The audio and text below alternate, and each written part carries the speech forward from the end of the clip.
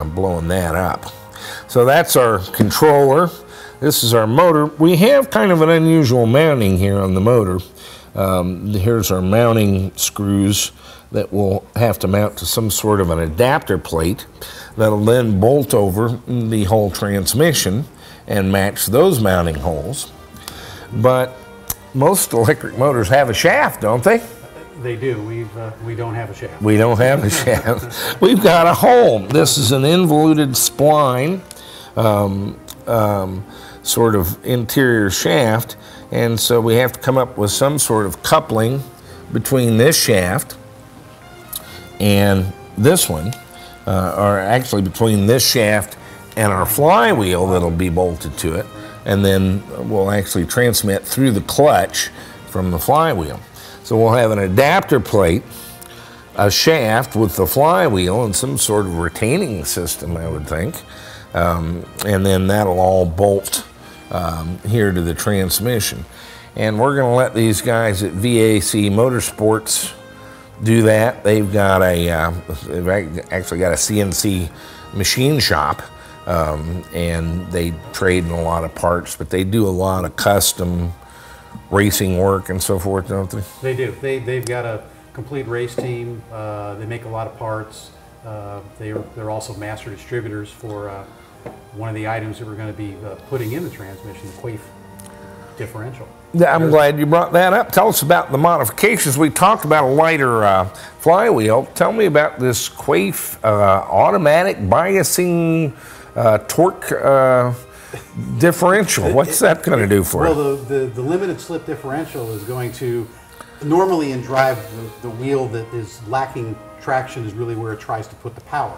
With a limited slip differential, where both of the wheels could slip a little bit. However, we're going to have drive really much smoother, more smoothly applied to both of our front wheels under power conditions. Okay, and I think of a differential as being in the back end of the car. We clearly don't have one left here. It must be in the transmission. The differential is integrated. It's internal to the transmission. So this transmission is going to be disassembled and reassembled with a Quaife limited slip differential. Okay, and VAC Motorsports will put all that in a package for us with a lightweight aluminum flywheel and made it up with our motor. Absolutely. A lot of guys doing the EV conversion take a lot of pride in being able to do these adapter plates and these couplers themselves. I don't share the joy. It's very important that that motor and that adapter plate be spaced to very precise dimensions.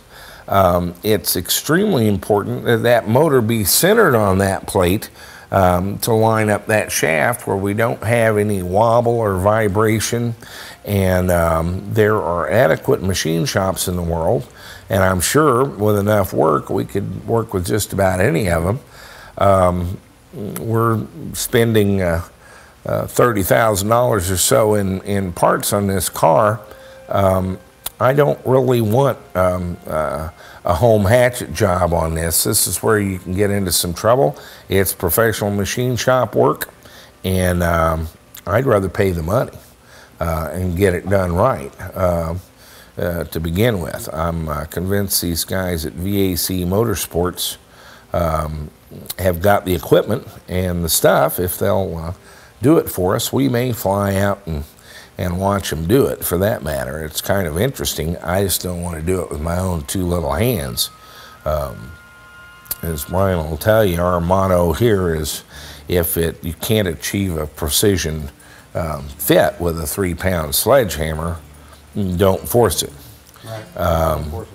And I'm going to make a command level decision right up front. We're not going to force it from the beginning. There you go. This is a very good and expensive transmission.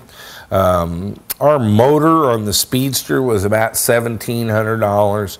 Our controller was about the same, about $1,700, $1,800. This motor and controller combination, by the time we had it shipped here, is about $12,000. AC motors are more efficient than the DC motors. They have fewer parts. We don't have any of the commutator and brush situation where after a mere 70 or 80,000 miles we have to change the brushes, which is not that big a thing. But this is almost a sealed unit, less parts. There are AC induction motors that have run for over 100 years without rebuild, and so I like that. The three-phase controller concept and the regenerative braking. I think that's the future of EVs, but right now they're quite expensive. This is $12,000 worth of controller and motor.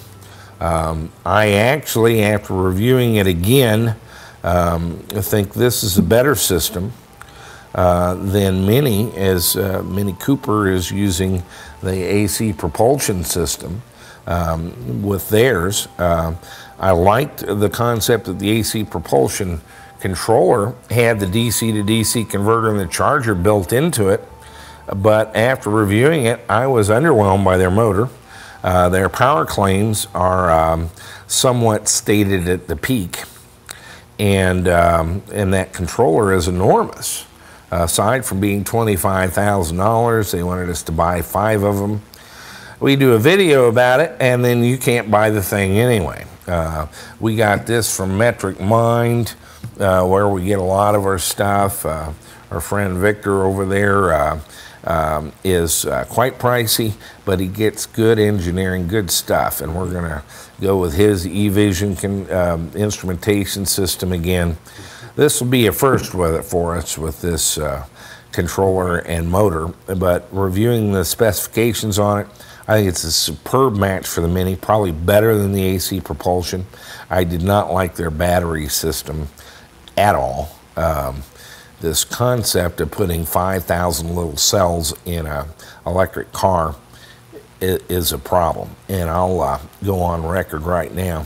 You're going to see electric cars burning to the ground. You don't make 10,000 connections with dissimilar metals in many cases and hide them inside of modules and then drive them down the road in a vibration-filled environment and not expect problems. We're dealing with extremely high currents here, and high currents through even very low resistance connections causes heat. You heat up every terminal in that battery pack every time you press the accelerator, and you come park the car, they cool down again.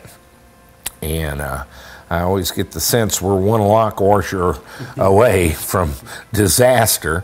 You have to keep those connections clean and tight. And how they're going to do that 10,000 times inside modules, I don't like the system in the Tesla, and I don't like the system in the Mini. They profess to be extremely professional engineers. I'm sure they've got it under control.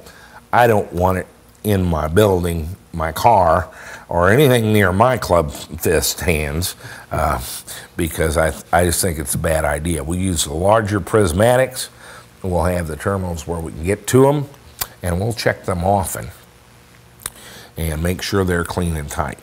So I like this system considerably better than the one that they're putting in the Mini. But more importantly, you guys that are following along with us, how we do this conversion, could, for money, order this system. Now you can put another system in here. In fact, the NetGain Warp 9 and the Kelly controller that we put in the Speedster would work just fine, fit just fine, work just fine in this vehicle, and would be certainly a lower cost alternative.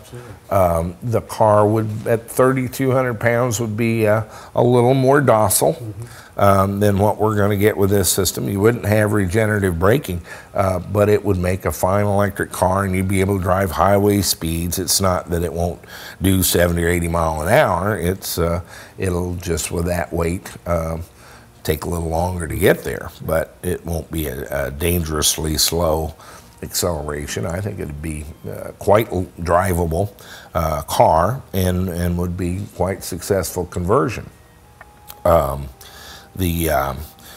We're starting with a brand new $32,000 Clubman.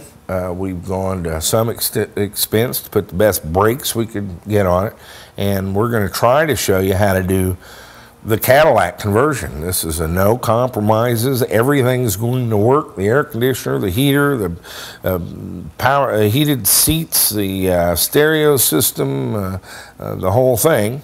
And we're going to select the best components we can that you could also likewise get without having to buy 5 of them from AC Propulsion, who were almost paralyzed in their fear of being left behind in the EV revolution, which almost leads inevitably to their being left behind.